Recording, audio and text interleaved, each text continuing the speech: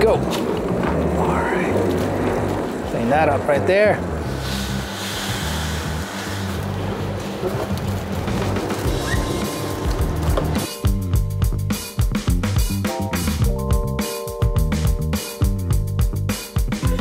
All right, so that goes. That goes. That is, woo-wee! And now it's time for all the good stuff to go in. Hey guys, today I'm gonna reveal my family's 100-year-old recipe for mava, mishawa, mahiawa, whatever you call it. It's that amazing umami anchovy sauce. It is phenomenal. And one thing that I'll say, this needs to be on the UN intangibles list. And if you watch this video completely, I am sure you will agree with me. So let's do that together, guys. Let's push for mishawa to get on to the UN intangibles list. It's amazing. And we don't want this recipe to go away. What do you say? Let's go.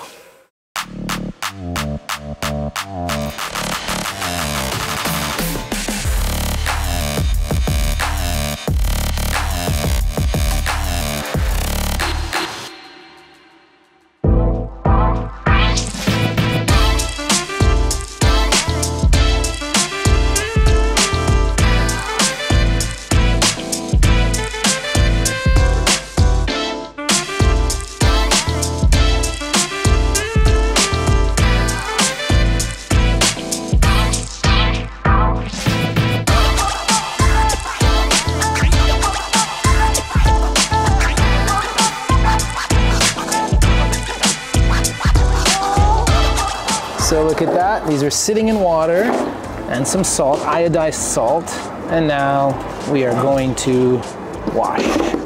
So this is just the first phase of the process. Look at that. Look at that. Yeah. Look at that washing. Give it a nice rub all together. Look at that. Okay. Take that out, squeeze all the liquid out, put it in the strainer, squeeze, strainer, get all that good fish out, put it right in there.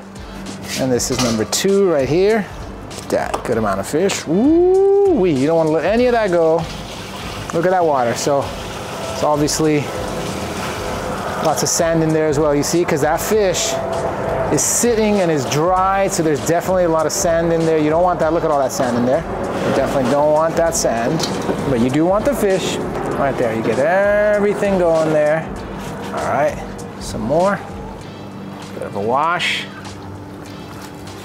There we go. Look at that. Wash it up. Good batch of fish right there. Lots of water. And you drain and strain. Back over there.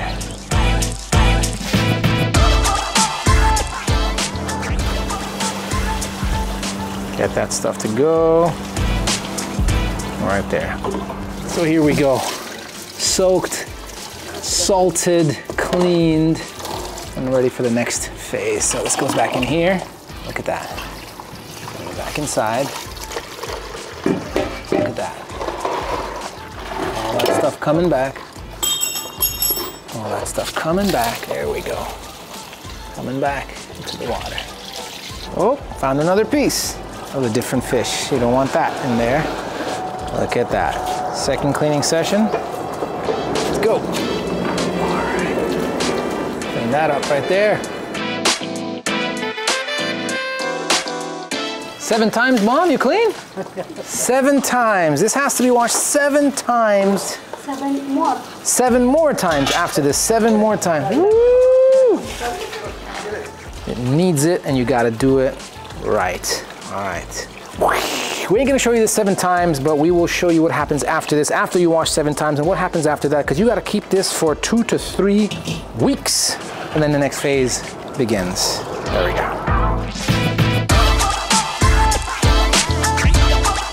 So yeah, that is actually the same fish that you could put into a grinder and turn into powder. Oh, look at this. Look at that.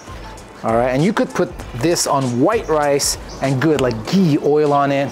Pretty good. A little bit of lemon as well, some raw onions, fantastic. And also some of our local greens, like what we call roed. And roed is, what's a roed in English? Radish. Radish leaves. So the radish leaves, the white radish leaves, you could eat it with that. You could have it with rocca as well. Fantastic, really good. But we don't do that to it.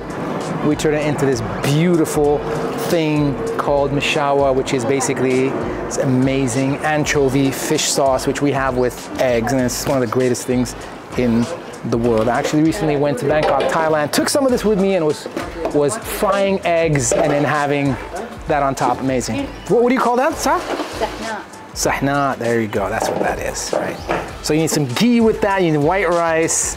Yeah. And that is really good. I think kachumbar salad. Woo! Kachumbar salad, which is basically just chopped up onions, tomatoes, lemon, pepper. Yeah. Nothing else. Woo-wee. Beautiful. This is the smaller fish, and with this fish, this is the good fish to make the good or the great mishawa. If you get the bigger ones, you got to chop the heads off, but this is a lot better, and you don't get it all the time. So the thing is that sometimes you won't find this fish, but go after this one if you can. They're super small, and look at that, super, super, super small. People make it with other fish as well, but this is the one that you want to do because that's the one that we do, and this is the greatest. Best mishawa in the entire world. That's right. Made by Ma, right there. She makes the best mishawa in the world. in Italy and Portugal. They used to make garum. Garum? Whoa, okay. And they leave it for 2 months? They leave it for 2 months, yeah. Oh. So you mean the dry for 2 months or wash and salt? You mean salted for 2 months? Oh, salted for 2 months. So like the fish Oh. breaks down. There's an enzyme in the gut of the fish that helps the fermentation process. Whoa. So even though it's dried, the enzymes are still like they're dormant, but then you hydrate them and they wake up again and the salt feeds them. Hang on, you mean they learned from the Italians? From the Italians or the Portuguese. Makes sense, they were there. Makes sense? Makes a lot of sense. This is number 3, guys. Look at this, number 3. You still got that. Number 3. This is number 3 right here. Still got lots of work to do. That makes a lot of sense. So tell me your theory once again. It makes sense because when the Italians or the Portuguese traveled, they came through the Arabian Gulf, the UAE, and then Bahrain, Bandar Linga, Bandar Abbas, Shiraz, and all the little towns and villages. Oh. So like that whole coastal area, that whole radius. And then it was just localized, you know? And everybody has a different version with the spices. Yeah, it's true that. Spices came from this side and the garum came from this side. Ah, makes sense. Because the Italians, they don't make it with spices. Oh. They just salt it, they leave it for 2 months. Yeah. And then they use that in cooking. But the spices came from this region, this area. Oh, amazing, amazing.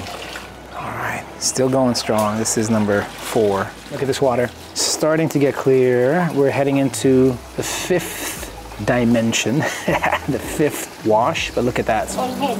All head, oh yeah. All right, next step of the process is to take that cleaned up fish, salt the whole thing. 2 kilo fish, 1 kilo salt. 2 kilos of fish, 1 kilo of salt. Let's see what's gonna happen, Mom. Oh, so this is natural sea salt. So a little bit of quality over there. Leave some of that salt for the top over there. So look what happens now. Look at this. Now we salt it all up. Now we salt it all up. You have to cover the top with the salt because if it's sticking out and there's nothing to cover it, that's when it starts to spoil and it starts to mold. Oh, so you fill up the top with salt. You fill the top with salt so nothing gets in. Nice. Like Next one. Look at that, you leave a little bit for the top.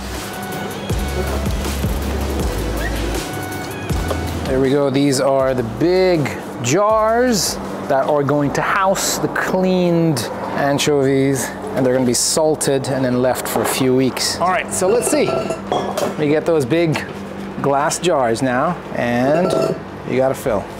Oh, that's gonna take time, Mom.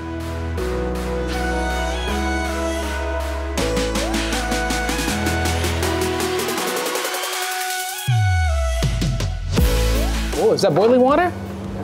Boiling water right here. Boiling water. All the way up to pretty much the top. Give me that. Mom is pushing it all down like that. And a little bit more normal water as well. Okay. All right, so look at that. All the way. Flatten it all up. Some more water. Oh, you're just cleaning. Cleaning a little bit. Mom is cleaning that whole thing up because that fish will stink up. It's got to be water all the way to the top. Everything has got to be completely submerged. You don't want any fish up on top. Let me get some more salt. So the remainder of the salt gets put right up on top. Oh, you also, look at that, the rim and the bottle and everything also gets seasoned with that salt. Look what goes on top right there. This is old school style, guys. We got a piece of cloth and then we've got a rubber band closing it off, and look at that. We got salt up on top over there. Look at that. That's this tough rubber band right there. We put something on top. We put something heavy on top of that as well to close it. And now we keep it in the sun for how long, Mom? For 2 weeks sometimes. And that is ready to go for 2 to 3 weeks, and we will be back to film the rest of it. Thanks, Mom. So 2 days later, we're gonna open this up. Basically, look, here's what you do. Every 2 days, you open this up, stir, no more salt on the inside. You keep the salt on the outside, and this is so that nothing gets there. You don't want any bugs or any flies or anything like that going over there and laying eggs and things like that. So close it up, and that's how we do.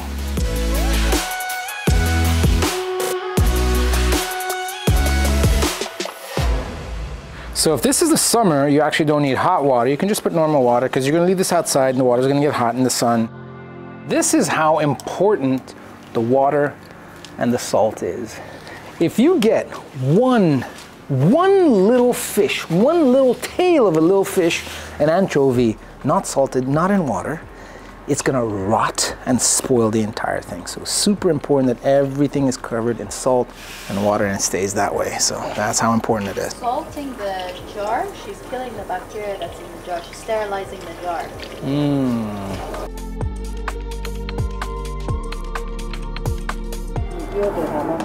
So a little salt up on top over there. Lots of salt up on top. There we go.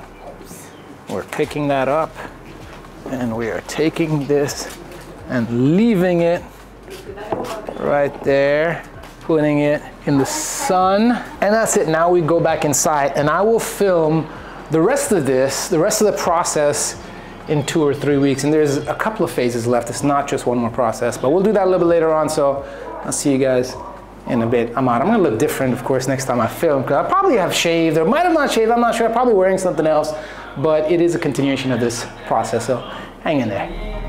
What's up, guys? We are headed over to... That's where we're going. We're going to Rashidiyah because we need some spices for the next phase at the roundabout. Take the second exit onto 33A Street. Of this amazing sauce. And those spices need to be ground in a certain way, and we don't have that equipment at home, so we're actually heading over to a little shop that does the grinding of those spices for us. Now, the spices are the most important thing of this whole recipe. It changes the game, and this is where the secret lies. So I'm meeting my mom at the shop, and we're gonna grind all that stuff, and that's just a small part of the next phase, but I want you guys to see that as well. I'm driving around old part of town, and yeah, this is a neighborhood. It's right by the airport. It's starting to be renovated here and there. But yeah, it's close to home, so this is where we do all our stuff.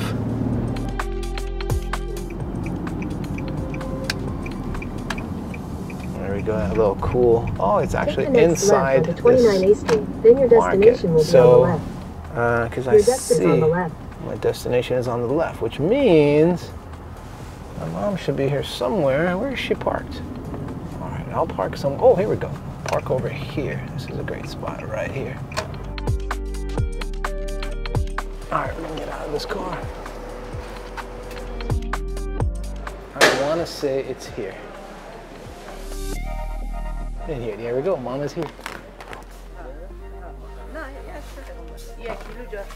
I'm on it. All right, so here we go. A bunch of these spices. kurkum, Kurkum. coriander, Coriander. filfil, Filfil. Dachin.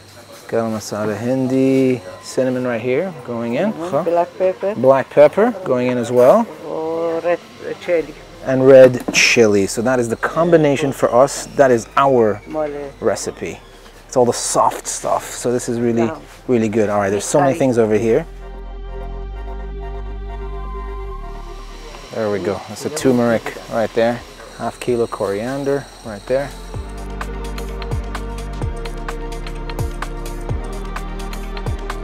$100 gram? 100 is too much. 50 gram, 50. Okay?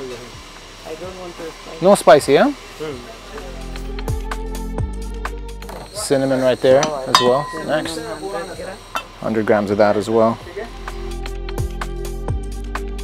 50 grams of black pepper. That's it. That's the mixture. Fantastic. So that's what it looks like. You mix now, bud?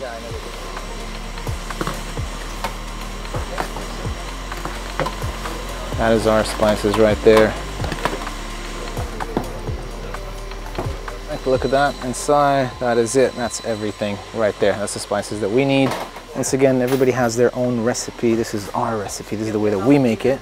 And yeah, this is amazing. So this is the next step. We're going to take that, and that's going to be mixed with that amazing sardine in salt water that is just curing right now. Amazing. Okay, we're also getting some of this. Some fennel seeds over here. That's going to go in there as well with all those spices.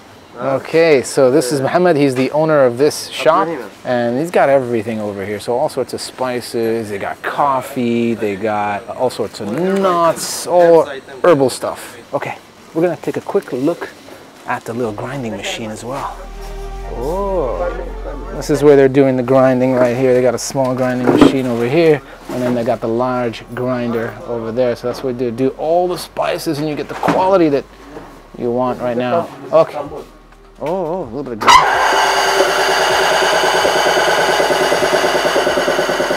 Very nice. Fantastic. Look at that. Industrial grinder right there. Look at all the spices that come out and things like that. Amazing. Thank you. Shukriya. Ooh, I got some of that spice in my nose. All right. We're good to go. There we go. That's that fish that we turned into our mashawa right there. They got some of that over here as well. Look at that, that's a big one. But yeah, that's that. You can get that over here as well. Woo! All right, we got it. We're out of here. Let's go, Mom. Okay, that was it. I'm out of here. That was another step in the whole process. I told you guys, this thing is complicated and it takes a lot of time, but wait till you guys see the end result. It's so good. It's the one thing that I cannot live without. I love it. It's one of the greatest things that you can have. And I gotta say as well, I've tried other people's recipes and I don't know, none of it comes even close to the way that my mom makes it. So let's get out of here. We'll see you guys at the next step. All right, here we are at the last phase of the mashawa making. You either call it mashawa, you call it mehyawa, you call it mava, whatever you call it. This is the last phase. You saw us do the washing, you saw us do the bottling and the salting, you saw me buy all the spices, and now I'm gonna mix up all the spices and add it to this. But look what's happened to this. Look at the fish, right? You have that whole fish, and look at that, it's all decomposed into this amazing umami paste looking thing. And look at this water up on top over there. That is amazing. All that requires now is it requires a lot of spices. We've already got the spices, we've mixed them all up, and it is ready to go in here for the last phase before it's ready to be eaten. And it's one of the greatest things you can ever eat. Like I said, you can have this on bread, you can have this on eggs, which is the best thing in the world. You can have this on I mean, anything really. You could have it on rice. It's just phenomenal. So all right, let's get started because I'm super excited about this, the last phase. All right. Okay, the next first step is taking this, and this is mustard seeds. So mustard seeds, and we are going to toast these mustard seeds first of all. So we got a pot like that. I'm gonna put all those mustard seeds in there all the way. Look at that. Look at that. A little bit of water just to get it a little bit moist. Look at that. A little bit more water. Just look at the technique. There is a lot that goes into this, and anybody that enjoys an amazing mashallah, just know how much sweat, how much love, how much passion, how much effort goes into making this. All right, now we are actually roasting these or toasting them.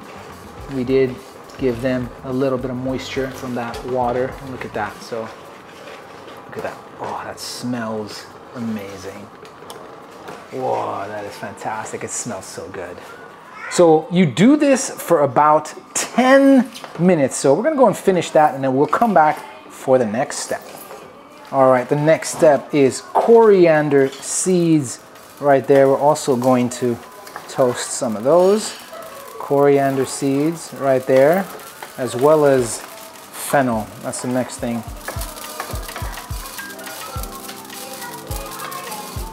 And look, you moisten that a little bit because it could burn very quickly, and you don't want that to happen, right? We are toasting it, but just a little bit of that moisture just for that one. This one is completely dry and just toasting it for that amazing toasty flavor right there. On the seeds over here, the coriander seeds, all you need is for it to get a little bit of color, and then it's ready to go. So that doesn't take a long time. I mean, that must have been something like 2 or 3 minutes long, maybe 4 minutes. You see those colors? You see that? You see that on the side over there? It's turning dark a little bit. That's it right there. That is it right there. Woo! It is smelling amazing in here. Got this into this little plastic little thing over here. So let's get some fennel. Oh, let's get some fennel right there. Nice. So we're doing 1 kilo of this, 1/4 kilo of this one, and 1/4 kilo of this one. So I am giving you most of the recipes, not all of it, most of it, but you will be able to make this thing yourself. And the reason why I'm telling you I'm not giving you all the recipes, because there's certain things that it's just, you know, muscle memory for my mom when she's making this. So I'm trying to get these things, you know, out of her so you guys have it 100%, but it might be somewhere like 90% or 95%. So just FYI. There we go. That's ready. All right. That's it. See, that's ready. Look how that's now toasty, dry, steamy right there. All the moisture is gone. We got what we wanted. This one's pretty much ready as well. And we are ready to put these three together and then grind them to a powder that we need.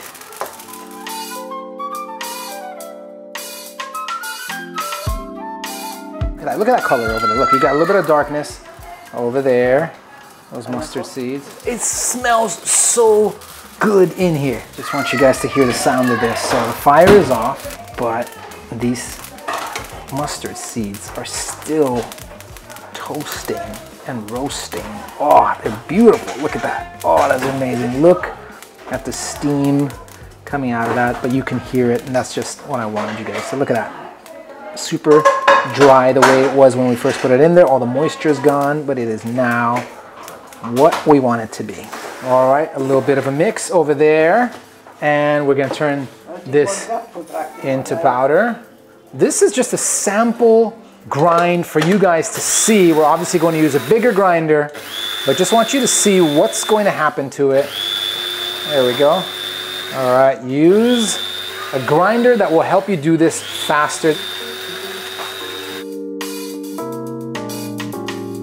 And we're gonna sift this out because we don't want any large pieces in that thing. We want the powder completely, all right? So that's what it's supposed to be like. And next is going to be the mustard seeds also. Same thing. Again, just to show you guys what happens. Look at that. Look at that.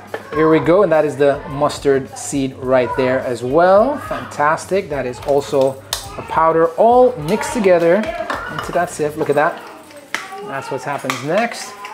Right there, you get all the large elements up on top, and then you get that soft, nice powder stuff at the bottom. Look at that. That is it right there.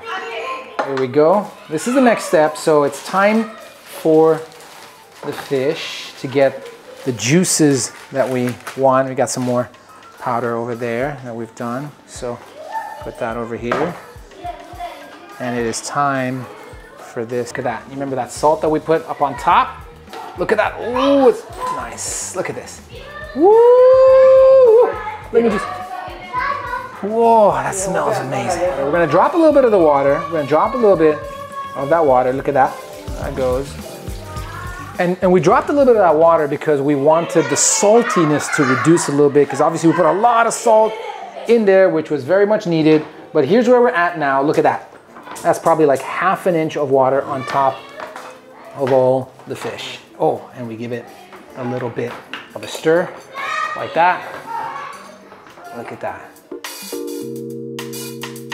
Look at that. Woo, that actually, you know, funny enough, you'd think that that would smell fishy like crazy. Not like that at all. Okay, so we're gonna take that concoction right now. We're going to put it in here. Oh, it's getting everywhere, including on the camera. Oh, look at that. That is, ooh-wee. That is all over the place, but hey, gotta do what you gotta do. So we get a little bit of that. We put it into the blender, and we're going to blend. All right, so blending happening right here. Put that on. Look at that, all right. Okay, and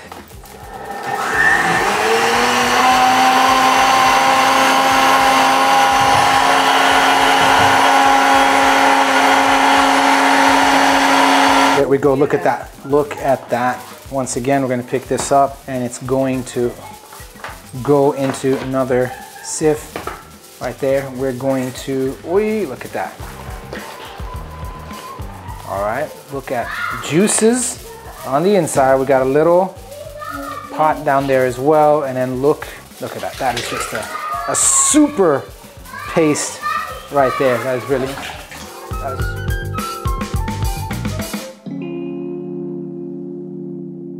all right, so we've added water as well because we want to lessen the thickness and obviously get all the good stuff through the little holes in the sieve. But we want it to be, you know, full of moisture as well. We don't want it to be dry and thick and pasty and stuff like that. So, I mean, it is thick, but we want it to be a moisturized, thick paste. Woo, look at that. Look at that. That is just fish everything. Like, press against that, get all the juices out, all the good stuff. This is it. So this is our main Mishawa syrup froth up on top. We're gonna add a little bit of water there as well. Ooh. So this is 2 kilos of fish right there. Wow, look at that. That's so beautiful. My mom is a perfectionist, and she's gonna sift this one more time because she doesn't want any sediments, any pieces of anything in there. So look at that. That's how much attention she gives to this Mishawa. Get all the nice juices out of it and leave all the stuff. You know, I've been eating this all my life basically, and I've never seen the entire process like this. I really did not know that this much effort goes into it. I definitely am going to, I mean, I appreciate it tremendously. Trust me, everybody that knows me knows that. But I have a newfound appreciation for this amazing, amazing sauce, and also for this craft, which is disappearing, by the way. I mean, there are people that make this, but I honestly know for a fact a lot of them don't give it this much care. It's not like this. Until somebody comes up with the machine that's going to make this. So I just learned something new. My mom just told me that making a batch of mashawa, the awal they say, making a batch of mashawa is just like marrying off your daughter. The care, the love, and all the work, the intricate work that goes into making that happen. I love that. That's the first time I ever hear that, by the way. Here's where we're at, guys. Look at that. Look at the white froth. That is clean. So we're gonna do this, oh yeah, a little bit more. And just in the end, a little bit of the way of the past, the original way, with your hand to get every little bit, every little drop of juice out of that fish. And now it's time for all the good stuff to go in right there. Look at that. That's our amazing mixture. And then you use a whisk and you just whisk it all in, mix it all up. Now the potion is starting to take shape. Oh, that is fantastic. This smells wonderful. It is so nice, and it's not potent, it's not strong, it's not fishy in any way, it's just nice. That's the only way I can explain it.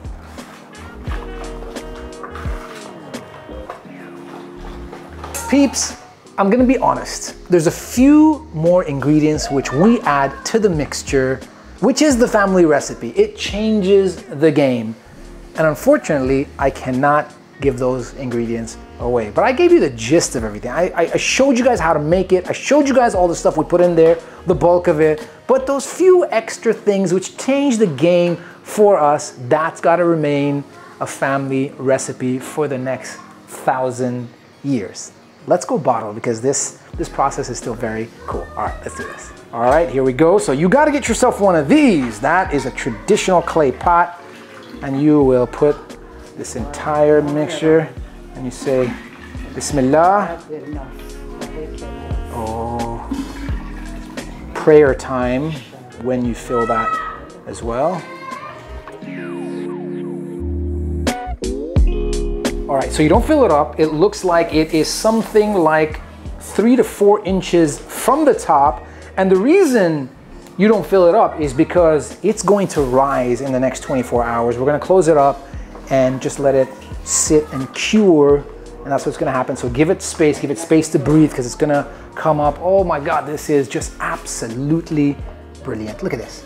You put this up on top, and we're not gonna tighten this too much. It's gonna be fairly loose right there. So easy going. Plate up on top, and this does not go in the sun anymore. That's it.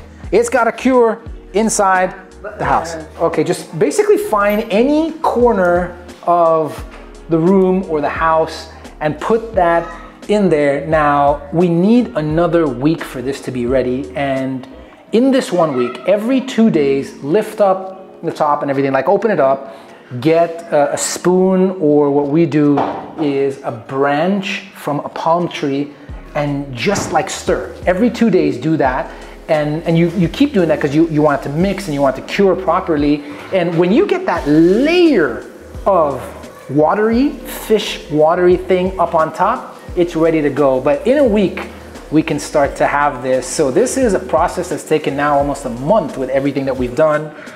It's so important to get yourself a clay pot, because it's part of the flavor that is created when you have all that amazing stuff in there. I mean, you could do this in another container, but I promise you this adds to the flavor and it'll just change the game. Get yourself one of those and don't skimp. So everybody that's watching this video, share, talk about this, write about this, and help me get this on to the intangibles list.